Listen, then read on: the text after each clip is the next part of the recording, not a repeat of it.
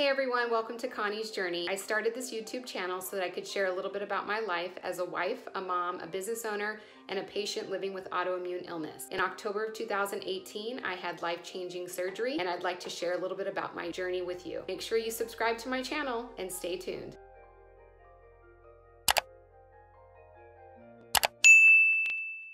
Hi guys, welcome back to Connie's Journey. Well, I finally did it. I went ahead and did the complete Protectomy, also known as the Barbie butt surgery. I know last time I had recorded, I was still in the process of deciding exactly what I wanted to do. I am now 4 weeks post-op, and I wanted to give you guys an update of what's happened over the last 4 weeks. I went in for surgery on June 21st, and everything seemed to have went well. I woke up from surgery, I was doing okay. They started me on clear liquids, moved me to soft foods, and then all of a sudden, on day 3, my bowels went to sleep. This is very common and can last 3 to 7 days. However, I didn't realize that it was that common. So I thought because I was able to tolerate the food when I woke up and my stoma was working, that everything would be fine. But little did I know, it wasn't. I was very sick and ended up having to get my very first NG tube, which I completely cried and told my husband to get to the hospital as soon as possible. I had only let them leave it in for 2 hours because I basically thought about everything, and it was late at night, and it had suctioned out about 300 cc's. I think it was in cc's. And then it had stopped suctioning for about 45 minutes. Absolutely nothing was moving through it. It was almost like it wasn't working. And what they explained was it had sucked everything out in my stomach, and that it takes a while for the stomach acid to basically rebuild. I thought to myself, well, if it got everything out of the stomach, then I might as well have the tube removed. And that way I could end up having the tube replaced the next morning and give myself some peace while I sleep. So they were like, well, we're gonna have to put it in again. And I was like, I don't care. I mean, I already know now what it feels like going in. You just swallow, swallow, swallow till it's all the way down. What's worse is leaving it in. I have right here it's called a goiter. It's basically has to do with like your enlarged thyroid. And I'm gonna have to double check on that. I haven't paid much attention to it since I was told I have it, but it explains why I have trouble swallowing sometimes, and that was going on for a while.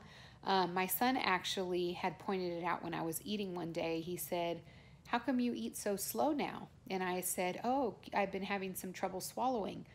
Well, that was about 4 years ago. I never had it checked until recently. So with the swollen area here and the tube in there, it was almost impossible for me to swallow. And I felt like leaving it in longer and longer, it was gonna aggravate it more. Plus I have the mast cell diagnosis, and really just anything that gets irritated in my body, my system just overreacts to it, and it makes things worse. So they ended up removing the tube. The next morning they came in.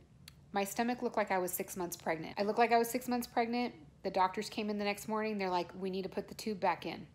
They literally left the room, and 10 minutes later, I threw up and my stoma started working. So I did not have to get the NG tube the second time.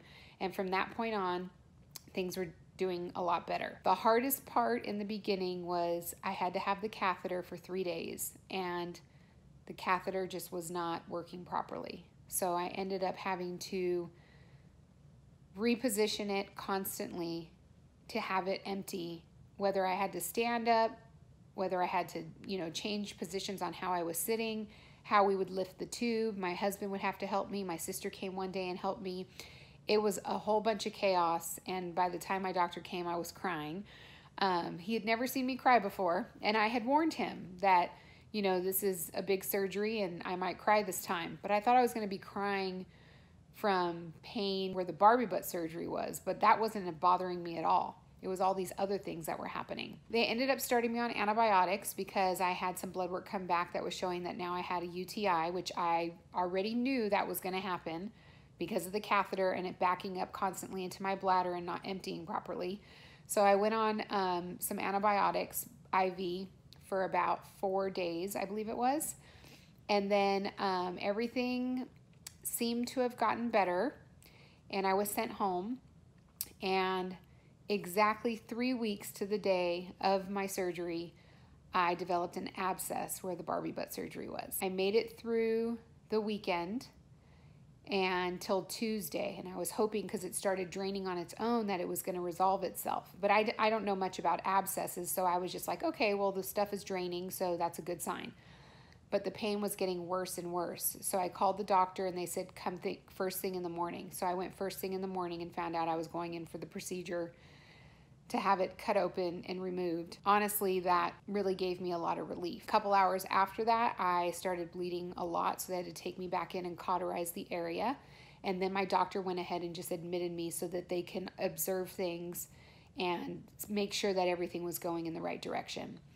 I was discharged the next night and then came home and went to sleep right away. I got home around 9:15, and at midnight, I woke up and I wasn't doing well at all, and we ended up having to call an ambulance and take me to the nearest hospital.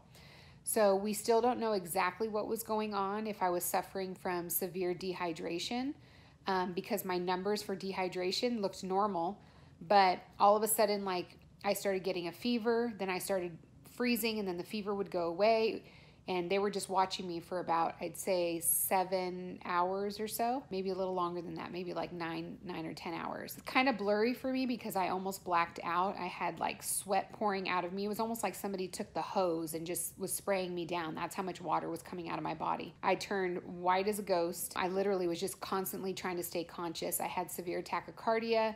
I drank 1.5 bottles of water because I thought maybe I just needed to correct some dehydration, but I was like, how could I be that dehydrated? I just had all this water before I went to sleep. So we still don't know for sure exactly, but I was already on an antibiotic, and it could just be that the area was, you know, still infected and the antibiotics hadn't had a chance to work. I'm not sure. So now I am 6 days after the abscess removal. As you can see, I'm in bed and I'm kind of on my side right now. This only lasts for a short period of time. I either need to stand, but I'm quite weak, so I can't stand very long, or I need to lay flat. And that doesn't mean sitting up in the bed. When laying flat means like laying flat. You can use a pillow, but your whole entire bottom has to be flat. Otherwise, the pressure on it can cause another abscess, can cause bleeding, it can cause a lot of things, and I have no desire to move backwards. So that's where I'm at right now. I did the Barbie butt surgery. I did the whole thing where they sewed it closed, and then now it's an open wound. So it's pretty deep. I think they said it's about 3 inches deep, so I have to have a nurse come every single day to pack it. Lots of fun. Had to order a special like working desk that I can use while I'm laying flat in my bed, which I'm so grateful for, because, you know, first of all, you don't want to stay at home and do nothing. I mean, there's only so much TV you can watch, and everybody who watches my stuff knows that I love to work, and it helps the time go by quicker, you know, and you feel like you're being productive. You're actually doing things. I'm 4 weeks post-op. I'm going to give you guys another update when I'm 8 weeks post-op, which will also be about a month post-op from having the abscess removal. So I'll update you guys on both to let you know how I'm doing. Fingers crossed there's no more setbacks. Thanks again for tuning in, and I will talk to you guys soon.